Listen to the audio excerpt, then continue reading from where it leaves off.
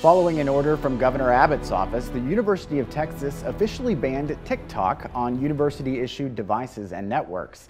This follows similar bans taken by the federal government as well as other states. UT students can still access TikTok if they want. It just can't be on a university-issued smartphone or computer or on a university-owned network, including UT Wi-Fi.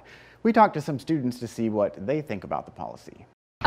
Well, I kind of feel bad for the students who live on campus because it's like a really big form of social media, and it's going to be really like a lot harder for them to go on it now. Obviously you can use it off data, but using your data is a lot of money, and as for a college student, that's not kind of affordable. The policy comes amid concern over the close ties between the company and the Chinese government. It's raised questions about who has access to TikTok user data. Capitol reporter Monica Madden joins us now. Most people use TikTok to watch funny videos or see dance moves. Right. Basically entertainment. Is this ban at UT having any effect beyond just being an inconvenience? Well, it's definitely inconvenient if you're one of those people who's using it on Wi-Fi. I actually went over to UT campus to try it out, logged in onto the guest Wi-Fi, and then once I opened the TikTok app, nothing would load. Didn't get a message or anything saying that it was blocked. But, you know, I think a lot of students there might have, or maybe not so much students, but for UT, they were using this social media device as a means of recruiting and making sure that they're reaching other people who might not be aware about UT and their programs.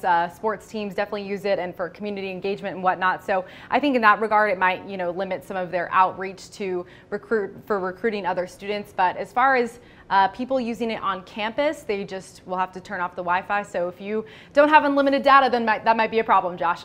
Well, it seems like every social media app gathers data from users. Is TikTok that much different?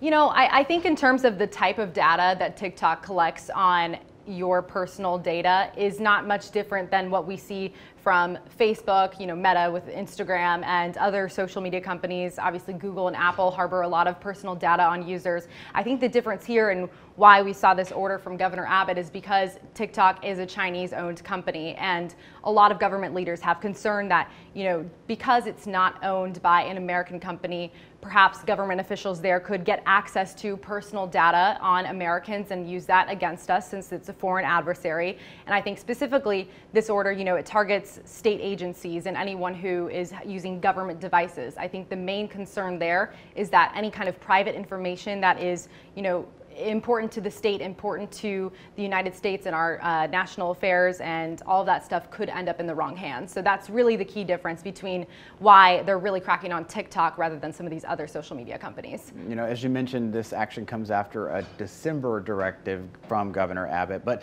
Texas isn't the only state that this is happening in. There are other places that this is cracking down when it comes to TikTok. Yeah, absolutely. More than half of the states in the United States have either fully banned, partially banned, or are looking to ban TikTok within their state agencies on government devices. And of course, you know, we saw this happen during the Trump administration. He had tried to ban TikTok completely from the United States, was unsuccessful in that. But I do think those conversations are ongoing, especially within Congress, of, you know, how do we tackle this app and through the lens of their concerns about national security. How is TikTok responding? Well, of course, TikTok is not happy about their app being limited in the United States. They sent in a statement to us.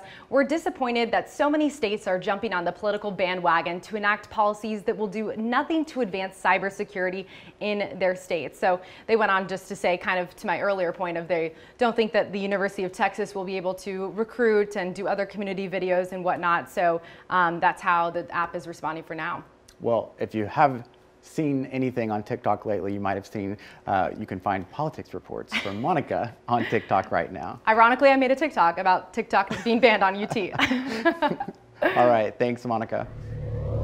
Thousands of Texans are waiting in jail, found incompetent to stand trial, but not able to get court-ordered mental health treatment. I think what we're seeing are communities that are desperate, looking for workarounds to try to reduce the number of people who are just waiting in jail. Now, a new approach to the problem, how one county jail is working to treat people behind bars.